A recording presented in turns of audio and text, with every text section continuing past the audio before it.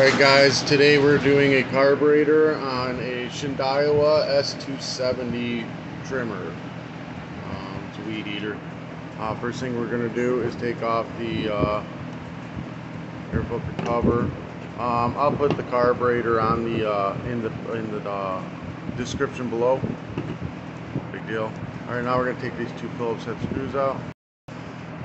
Then you just run this up and around so it's out of the way. It won't come off the cable unless you take the cable out.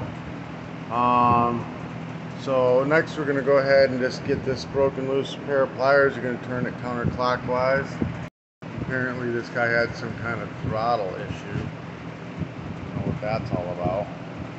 I'm going to go ahead and unscrew this all the way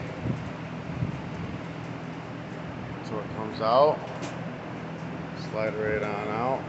Now see, you've got one side that's got the fat section, the other side the thin line all the way down it. If you look inside here, this side's got a little pin for the thin line to go all the way down, and this side is the adjustment screw for the idle, which will go to the fat section to idle it up and down. Just so you know how that goes in. Then you got two Allens to take them out. We're going to go ahead and cut these OEM tie straps off. Then we're going to take the fuel lines off.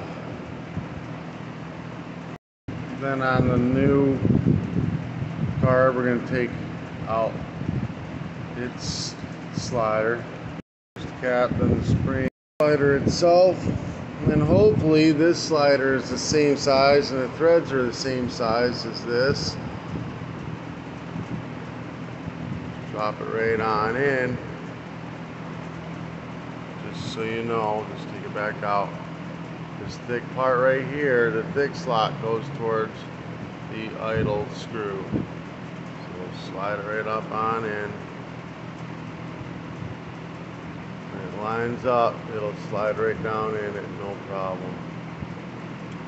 There it goes, boom, slides right in. Then tighten it down. Usually when you got this much slack, there's a reason, like it's pulled out where it belongs down there, or you can adjust this up.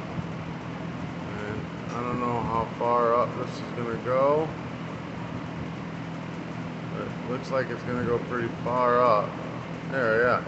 So all the way up, adjust this down, tighten it, 8mm wrench. Then with it all adjusted, you get full throttle. No OEM zip ties required. Alright, now we're going to go ahead and get this out of the way. We're going to go ahead and do the fuel lines. So you take a flat screwdriver and you just pry it up. It takes two hands because I'm just pushing it away. Stick your screwdriver in there, pop it out. Actually it doesn't want to come out, so I pulled the vent out first and now pop it out. So now we're going to pull this long black line out, new line through it, and then put the fuel filter on the end. Then you're going to pull this line off, the elbow and everything out, and I do the thick line right through this one as well. I go right through with the thick line because it seals it up nice and tight anyways.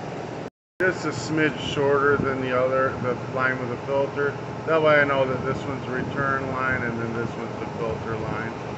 Then we're going to go ahead and shove it back into the gas tank. Backside shoved in, and then work your way around with a flat screwdriver, just pushing it in until it's all the way down and in. Just like that.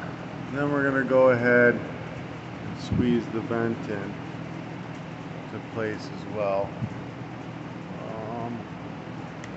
Looks like it just popped right in. Alright, short one, long one. This one doesn't have the vent, this one, or doesn't have the filter, this one does have the filter. So the black one is the one that goes to the one without the filter, the short one. Then the one with the filter goes to the brass one. Now we're going to go ahead, take the Allen bolts, bolt it down. Make sure you got a gasket still in place between the carburetor and the intake manifold. The gasket has a little hole that has to line up with the little hole on the carburetor and the little hole on the intake. The hole is the vacuum line that runs the fuel pump on the carburetor. Alright, so everything, before you tighten it all down, so it's still loose, make sure that you got no kinks and no pinched lines, then tighten it all down. The tank is completely clean, dried out before you put the fuel lines in. It's a step that I missed. Fresh, clean fuel in so that we can prime the primer ball up and see that we got it hooked up right. So you got the fuel in there. Prime it up.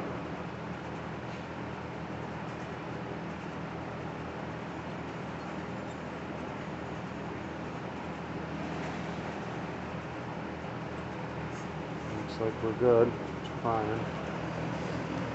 Then we're going to go ahead, slide the air filter cover back on, and screw it down.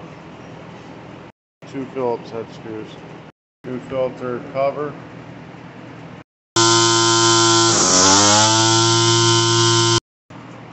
Alright, that helped you in any way, shape, or form. Give me a thumbs up, hit that subscribe button. All the parts that I can find will be in the description below. I found the carburetor on Amazon. I don't know if the grommets or fuel lines are on there. I'll do my best to try to find them for you as well. Today's t-shirt will be in the description below as well. If you want me to wear some business attire yours for some advertising, I need some sponsors. Peace.